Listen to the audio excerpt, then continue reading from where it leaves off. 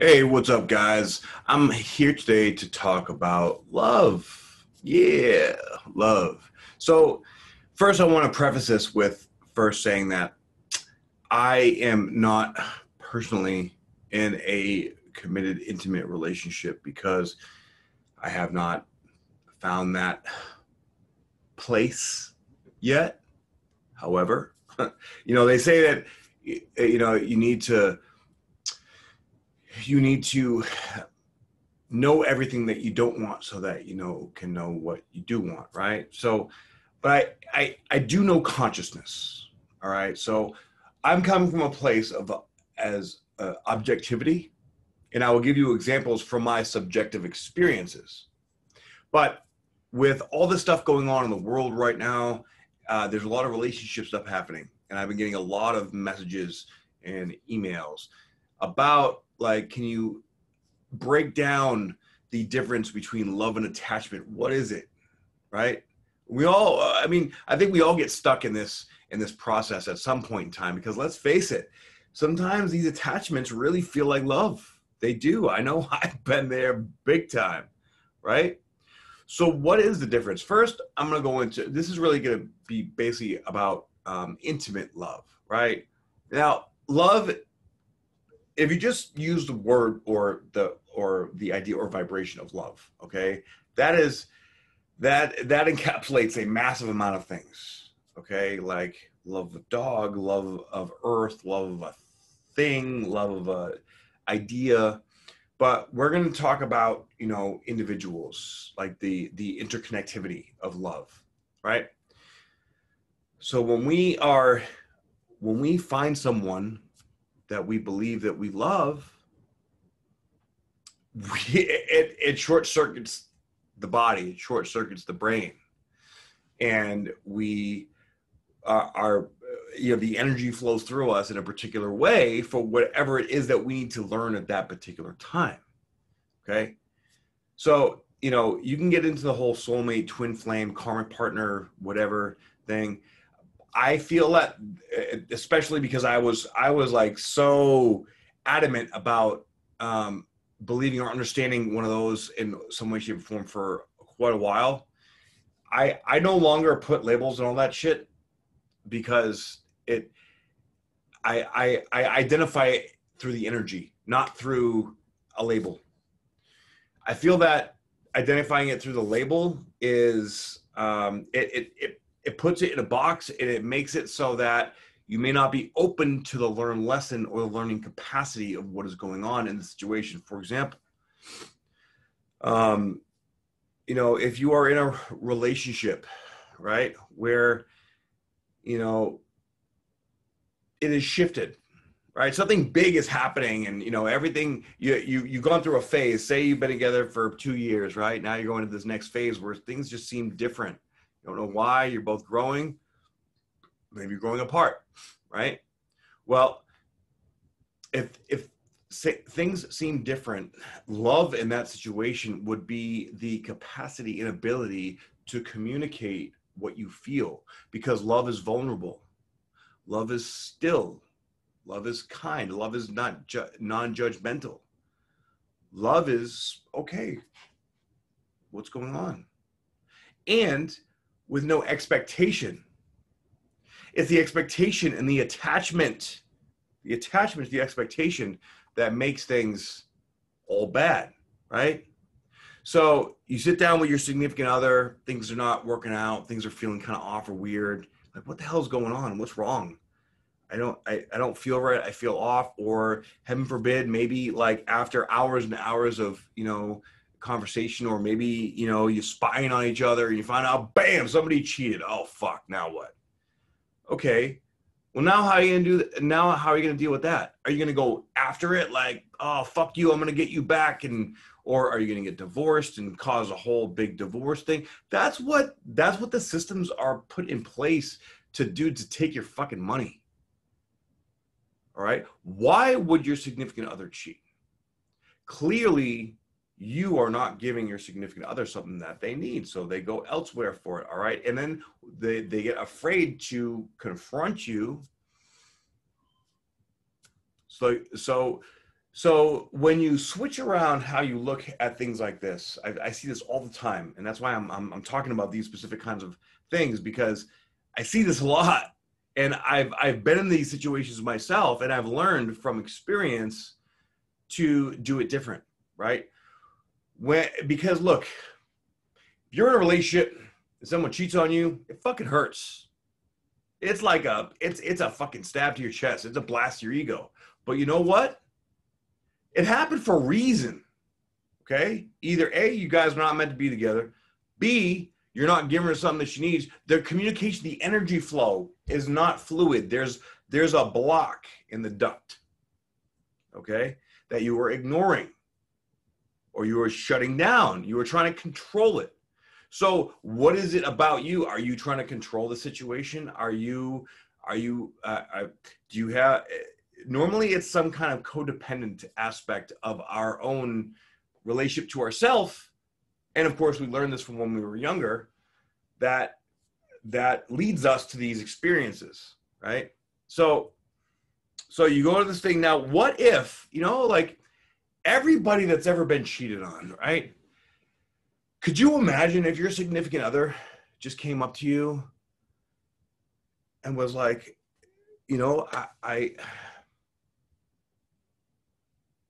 I should have saw this coming.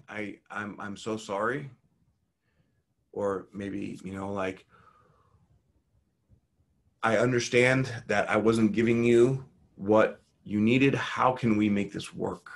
Or what is it that you need from me? Or what can we do to communicate and understand and learn the lesson that needs to be learned? There's a lesson here both ways that needs to be learned.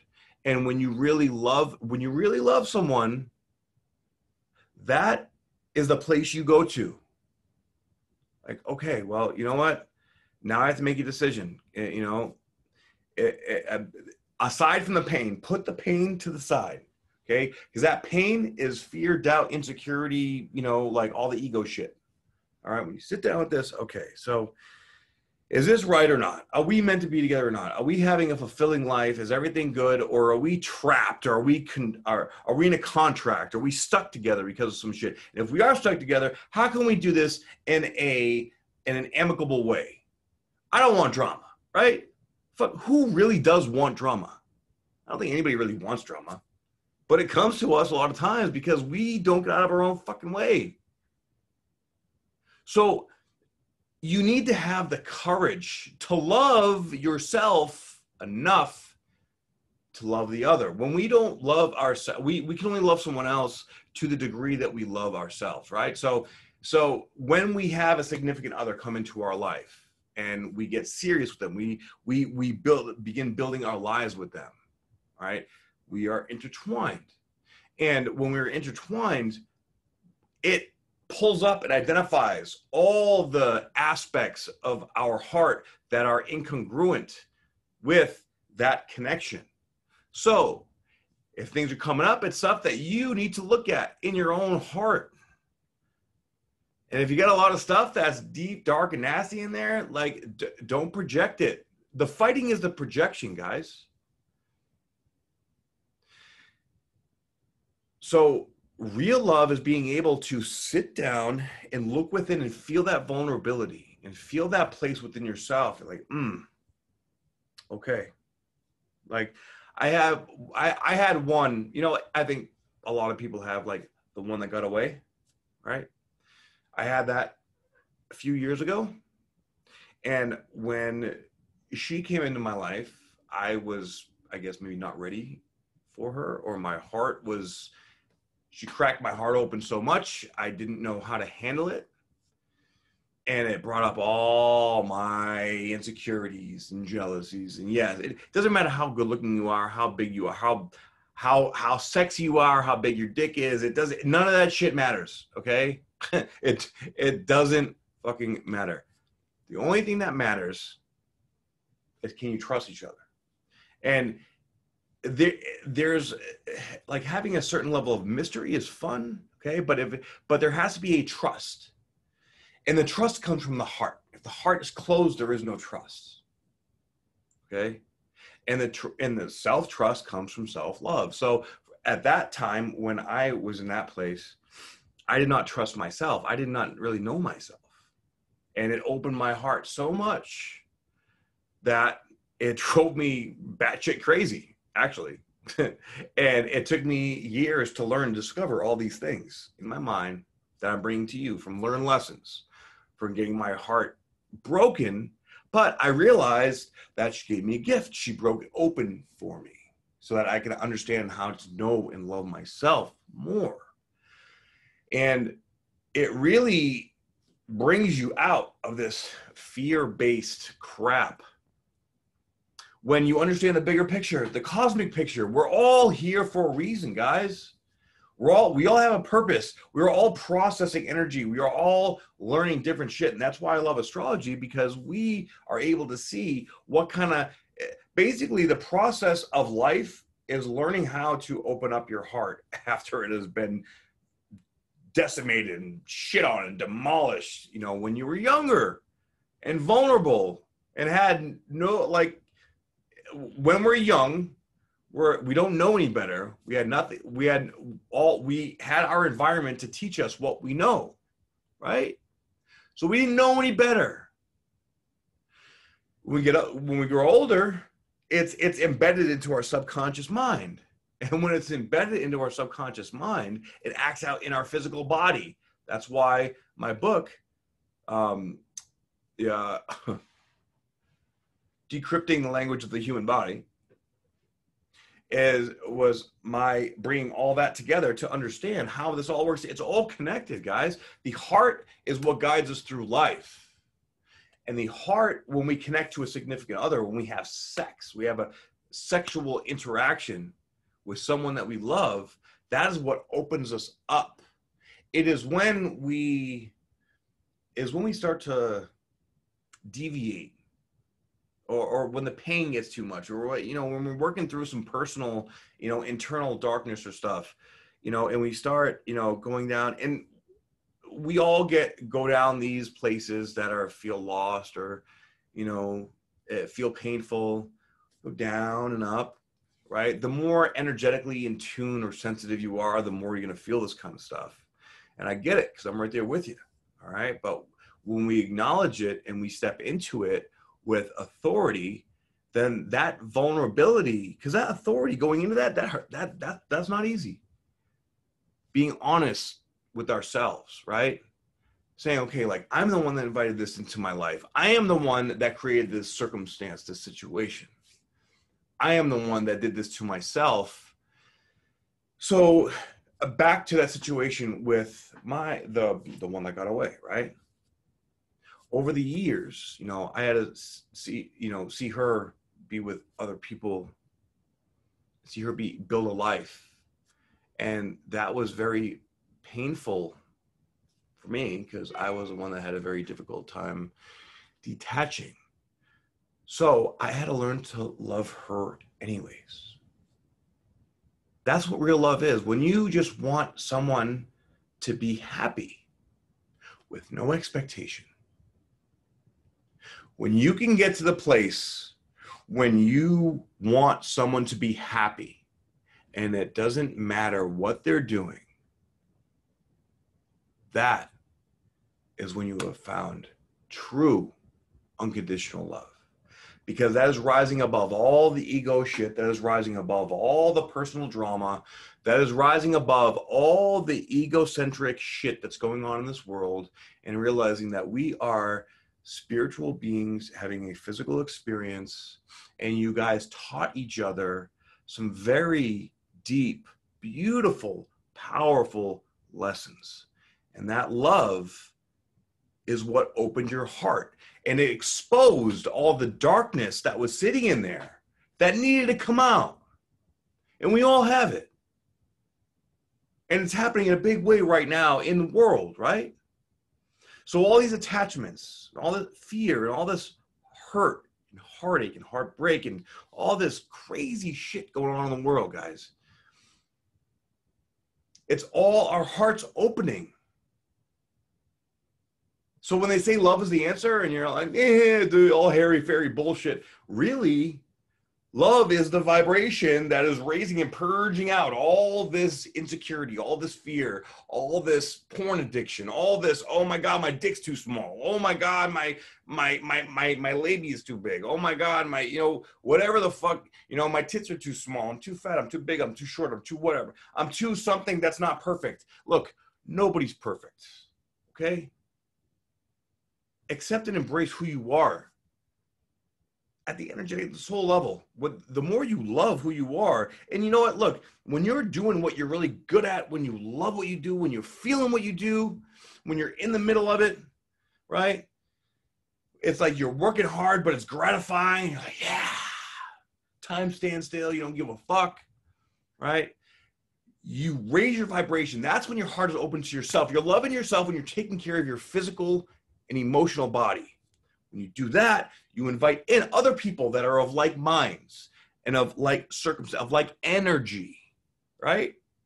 And focusing on that place, if you stay focused on that place, everything else will align. It's, this world that we live in, man, it pulls us away from all, it pulls us in all these different directions all the time. And it makes, I wonder what is going on over here. I wonder what's going on over here. This looks good. That looks good. And yeah, a lot of shit looks good. And, I live in Las Vegas. Okay. I'm in the capital of that shit. Okay. But shift your focus to what feels good instead of what looks good, right? What feels good? Because if you're going by this checklist in your mind, of, okay, well, this is right, and this will make my life better. This is how things will get better. This is how things will be better. The shit's gonna fail. And then you're looking at, we have, every single human being on earth, we all have 4 survival archetypes, all right? The saboteur, the victim, the wounded child, and the prostitute. And somewhere, somehow, sometime in life, one or all of these survival archetypes are going to come out and they're going to run the show, so to speak. And right now, a lot of people, we're seeing a lot of victims and we're seeing a lot of saboteurs. In fact, as I'm filming this, we're coming up to October of 2020, and the energies that are percolating right now are fucking massive, right? So try to go within, all right? If you're in a situation if you're in a situationship, or if you're in a dysfunctional relationship, which is also a situationship, or if you're like clandestine, all sneaky about it and shit, or if you are just questioning, wondering, or if you just don't fucking know, communicate that. Communicate that without expectations to people that you love. And if they really love you, they will receive it. And remember to not expect anything. Like, okay, I'm going to put this out there because I have to, because that's what feels right. What feels right. Okay, because if I hold it in, it hurts. I'm angry. I'm in my head all day. I'm going nuts. I get it out. Oh, fuck, okay. All right, good. Man. Our bodies are always talking to us, always telling us what to do. We as a species are fucking stubborn, right? So get it out with no expectation. Because it's that expectation, and people can feel that. If you ask a question and then you expect something and you're like, or even if you're not making a face, but you're just sitting there like, still trying to show no emotion, that like trying to show no emotion is still, it's like a sonar bumping out that energy. You still feel it. Okay. You have to be open. Like, you know what? My vision, my purpose, you have to tell yourself, my purpose here is to create the greatest end result, experience, whatever, for everyone, okay? Whether it's to learn, if you want to be with somebody else, go be with somebody else. Yeah, I know, oof, that fucking hurts, but it's only hurting the ego. Because if it's meant to be, it's going to be effortless. You guys are going to be all over each other like fucking, you know, like white on rice. Like there's just, it's going to happen. Right. And a lot of times we try to force it because maybe we don't feel good enough, or we don't feel worthy, or we don't know if we're going to ever, you know, if we're lonely, or we don't know if we're going to have someone. I mean, all these things come up. We have to face these feelings within ourselves. These are all expressions of lack within us. And all this kind of stuff is going on as we are ascending, as we are raising our vibration, we are opening our hearts. As we open our hearts, all this weird shit's coming up. And it's like, what do I do with all this stuff? Really, the trick is to just let yourself be you and stop fooling yourself. Stop trying to be something that you're not. Stop thinking that some kind of mold is going to make you feel better. Because when you allow yourself to be your own mold, then the right things will just come to you. You don't have to seek for it.